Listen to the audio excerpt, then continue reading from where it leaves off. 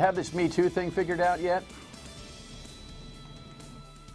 The Dan Yorke State of Mind program is brought to you in part by Lookout Rhode Island and Takeo Comfort Solutions. Welcome aboard on this Monday night. I'm grieving. Yankees get beaten Game 7. The Giants are nowhere to be found. And Patriots, shut up, Kevin. And Patriots Nation is foggy. He barely saw the football last night. It's amazing. We got to get somebody in on the science of when the temperature meets the humidity or the dew point or whatever, you can't see a football game. Anyway, that's my sports commentary for this evening, whether you like it or not. Nice to have you aboard. That is my state of mind this evening. Good night. No, let's talk about this Me Too thing. It has been a week now of national and local conversation. I think in Rhode Island here we were treated to an interesting exercise with a state representative who spouted off about her life experiences, not just in general, but specific in the legislature, and we will talk about that a little bit. But we have two fine guests to try to bring some perspective on this evening. In the meantime, we have some political news I just wanted to mention.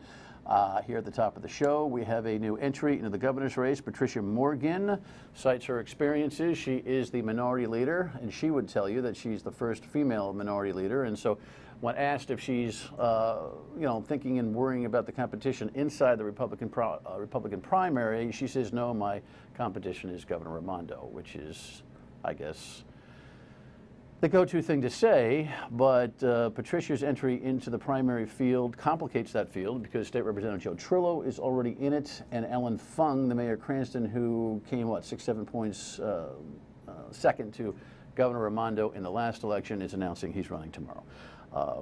Link Chafee reportedly is got the green light from his wife, I'm told, and has all of the money in the world on that side to be able to dig into Governor Raimondo's 40% at most popularity. And so we probably have a Democratic primary as well.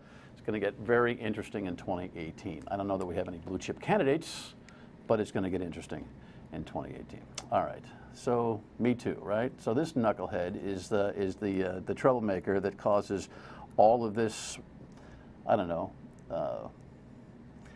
I don't even know how to position it, to be honest with you, other than, he's a pig, and we all know that. So now the entire country is reeling from his exercise, right? We get headlines locally as well, and we have a movement on social media and beyond called #MeToo. Survivor. I'm not a victim. It happened to me too. Me too. Sexual assault happens to everyone. It happened to me too. I was told not to talk about it. I was told that it wasn't that bad, and I was told to get over it. All right, and in addition, well, I just want to let you know that if you didn't know this already, it's a difficult conversation. So says our guest. Discomfort keeps us silent. We fail to show up for the survivors who need us, and even worse, we don't get any better at talking about sexual violence because talking about uncomfortable things is a skill. Being uncomfortable is a skill. It takes practice. The more you do it, the better you'll get. Well, I should have you as a tutor to all my guests. I don't care what the content is. I would love that. The uncomfortable conversation is kind of what we have here from time to time. Welcome in. Thank you. Thanks for having me. The uncomfortable conversation, Sarah, is your business. It is my organization, yes. Your organization. Yep. All right, we'll get back to you in a second. And from Brown University, a professor of economics and public policy, but who has a take on this conversation, no doubt, is Professor Anna Aizer. Thank you for joining us. Thank you. Where does the economics expertise come into all of this? Okay. Well, I think you can think of this behavior in the context of women's economic status more generally. It's not a surprise, right, that Harvey Weinstein is an incredibly powerful figure, an incredibly rich figure, and someone who can basically make these young women's careers. These women are relatively, they're much less powerful. They have fewer resources. They really are very junior to him in this respect, and so it's really not surprising that you see him using this power to basically do things that are, as he's sort of done, this sort of sexual harassment that we're seeing. Well, there's many, and it depends on the person you're speaking with or about. They're junior to him until they build their own audience. Well, right. And so their own constituents. He didn't right. harass Meryl Streep, right? Yeah. He harassed these sort of young women who really did not have the same kind of power that he had. Okay. We have satellite Me Too conversations now going on. We'll talk about the local one here in a second. But in general, your take on this is what? I know you've written in the social media world. You've actually written to the new organizer of this hashtag Me Too thing, and you try to send a message. What was it? I mean, I think that these hashtags and public spaces for conversations about sexual violence, I think social media is a great place to break the ice. It's not a place to have a deep conversation. And so while we're thinking about social media, remembering that an overwhelming avalanche of sharing your story for the 1 in 4 women and the 1 in 6 men who have actually experienced sexual violence in their lifetimes, that can be a hard couple of days. Can we distinguish between violence and harassment? Is there one? Yeah, my definition would be, my definition is that sexual violence is unwanted sexual contact of any kind, so sexual contact without consent. So that consent needs to be affirmative. You can't give consent if you are underage, if you are intoxicated. Sexual harassment is more of a condition within an organization or an environment that allows for sexual conversations, sexual behaviors to take place that makes somebody not okay to work, right? Right. So, for the both of you, is there a different message about the difference between the two? I mean, clearly, some of this stuff is common sense. I really, there's such a common sense aspect to this that I'm trying to figure out where the mystery is here. Weinstein's a pig, and he's been violent with his sexual behavior in addition to probably harassing people. It's a male-dominated culture still, I would guess, it's fair to say. And so the harassment thing, when you say 1 out of 4 women are victims of sexual violence, that does not include harassment. That does not include harassment. Got it. So is there data, or is there a number that you guys feel is part of the sexual harassment environment? That's a great question. So if you want to look for sort of official numbers on the prevalence of harassment, they're very hard to get. You can go to sort of the Equal Employment Opportunity Commission, and they have numbers of cases that have been filed in the past year, and it's about 12 or 13,000. That's clearly an undercount. What I thought was the real advantage of the Me Too campaign was that there was finally getting to be some awareness of just how common this is, right? Because we don't have really any, we don't follow this in any kind of regular way. So the Me Too campaign was sort of the first moment in which there was some sort of recognition that, hey, maybe this is a big problem that we need to think about. Maybe we do need to start collecting information, actually gather statistics on how often this has happened, because that's not something we currently do.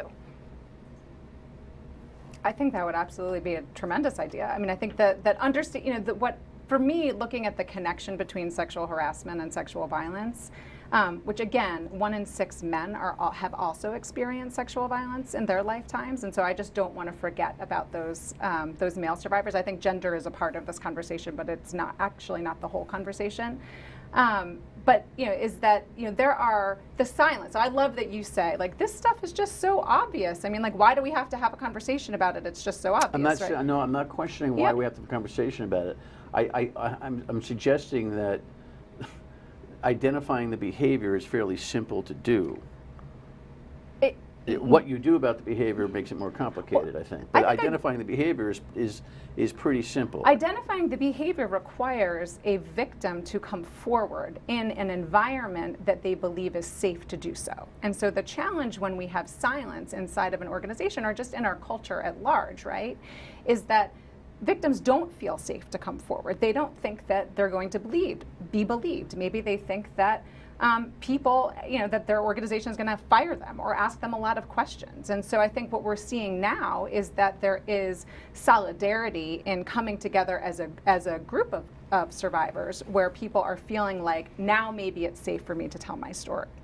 And so I think but the questions that I have about organizations, or the questions that I have in the wake of this, is why aren't there more organizations who 3 weeks ago weren't asking themselves, gosh, I wonder what the rate of sexual harassment or sexual violence inside my organization is. Maybe I should understand the climate and culture. I wonder if people would feel comfortable. Have I said to my employees that this kind of behavior is not tolerable and defined exactly what it is? Yeah, well, the last time I was in a corporate setting, I'm telling you, it's years ago. It's not recent. We had the very Sesame Street type of videos.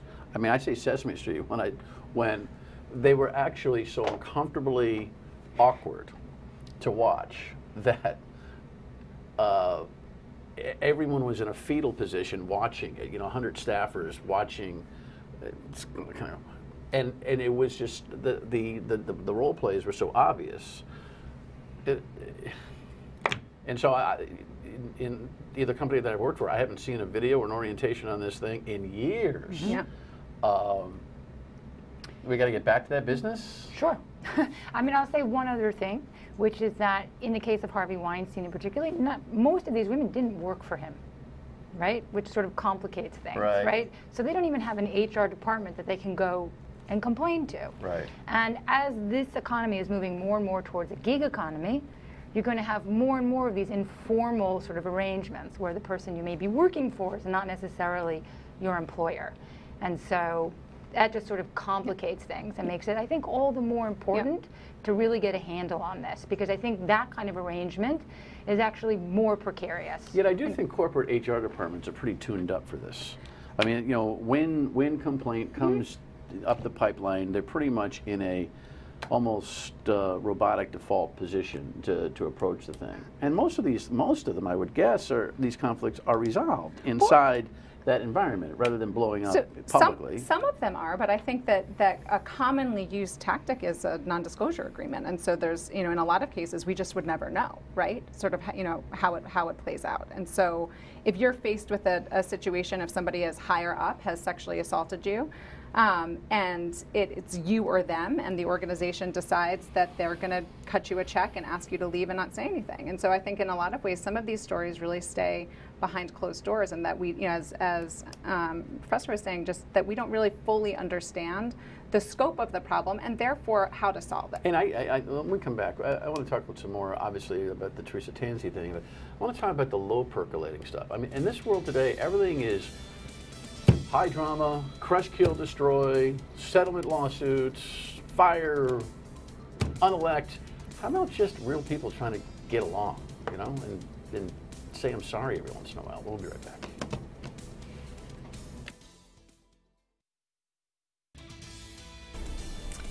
I was surprised and a little overwhelmed, but there was, to me, the opportunity that I have my whole life been waiting for to change this culture that exists was handed to me.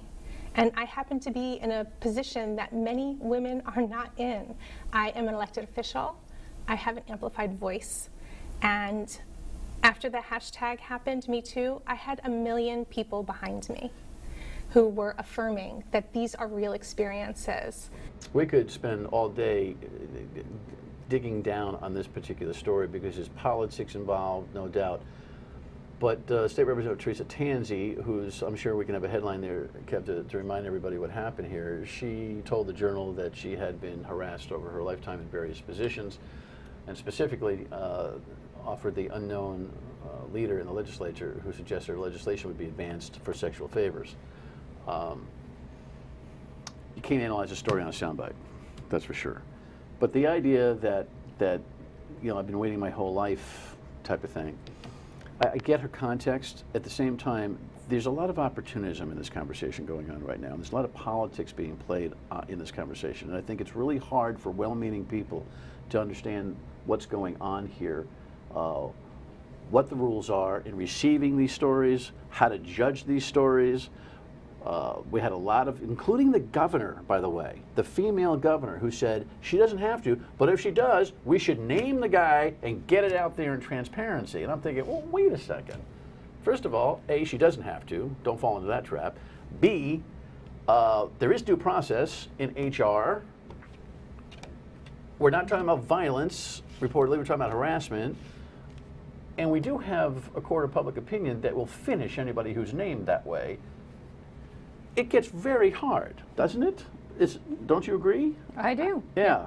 I mean, I see. Again, I don't know what you're going to say that's really smart about it, because I don't know who can say anything that's you know what I mean? I'm sorry. The issue is bigger than one person. Correct. It's bigger than Harvey Weinstein. Correct. And you know, as a scientist, the way I would think about it is, here's an issue.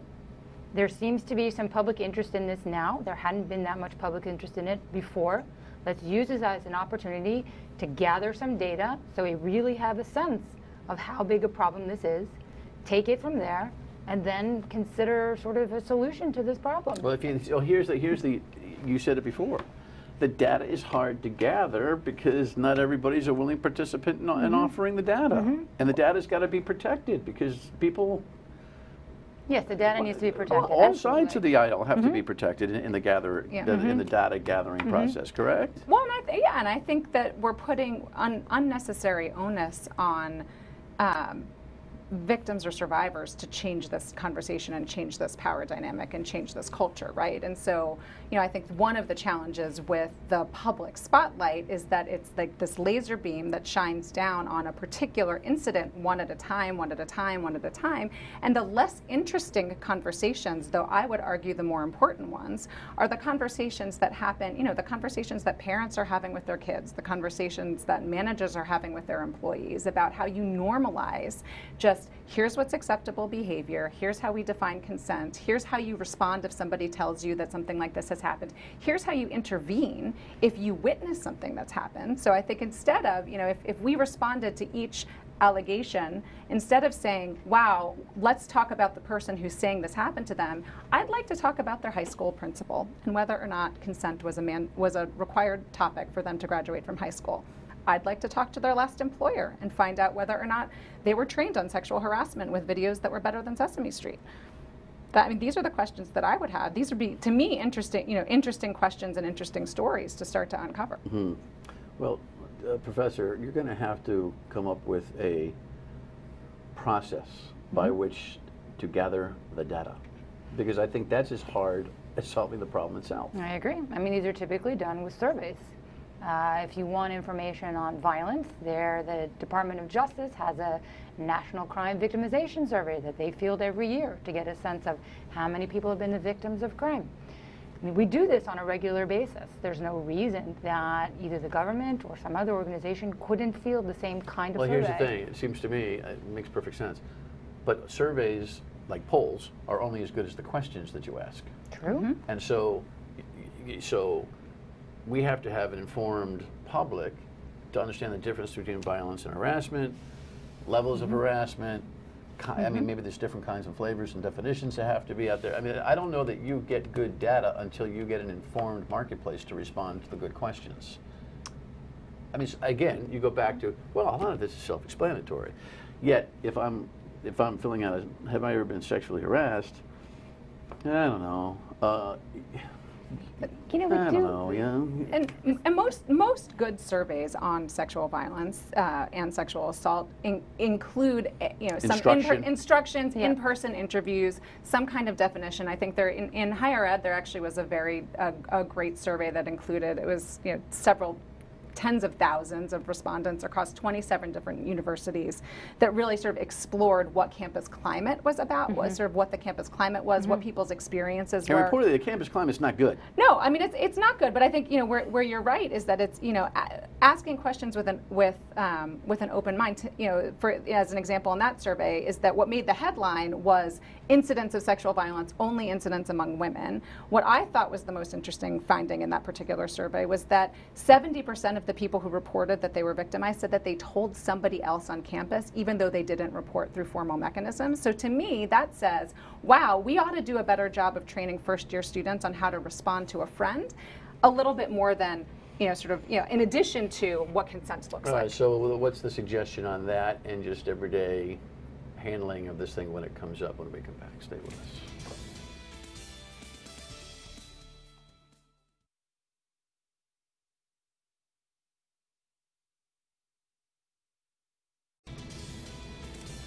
All right, so I do think that well-meaning people need to at least take a few notes as to how to behave, right? Or this, what's more important, advising people on how to behave, which I think is more common sense than not, or advising people on how to react to situations that they see vis-a-vis the friend on the campus or the coworker or the, you know, what? I think it's navigating. I mean, it's not because it's just the name of the work that I do, but I really do think it's the skill of navigating an uncomfortable conversation, right? You know, as we as humans are interacting with each other about relationships, about sex, about sexuality, about sort of what's acceptable behavior, it's like these all push on very kind of uncomfortable topics that we all assume everyone's on the same page as us. I was just going to say, I don't see why we have to pick one or the other.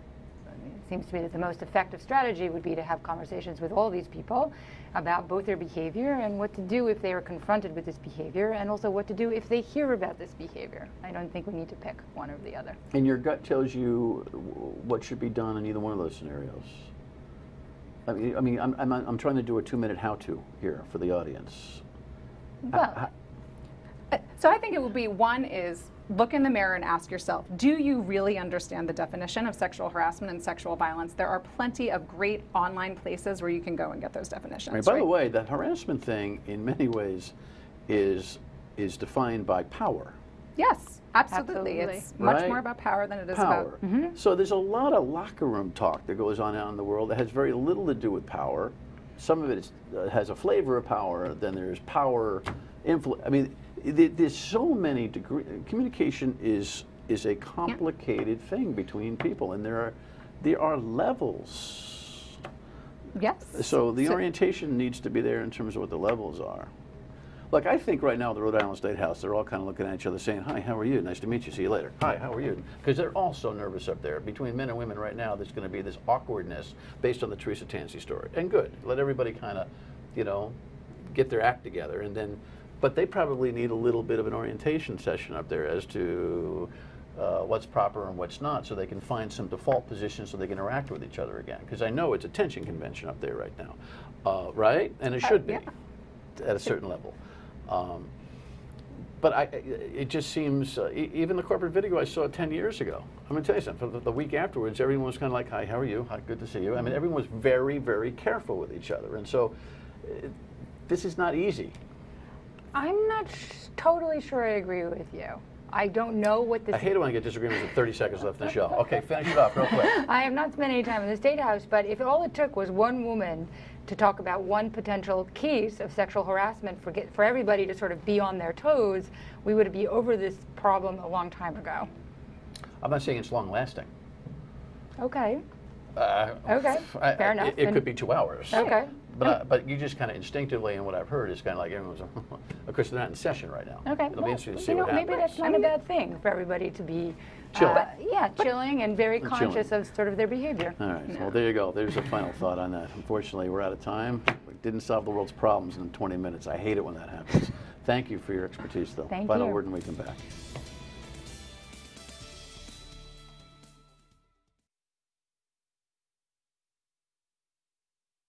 So she is running for governor, Patricia Morgan, the state representative.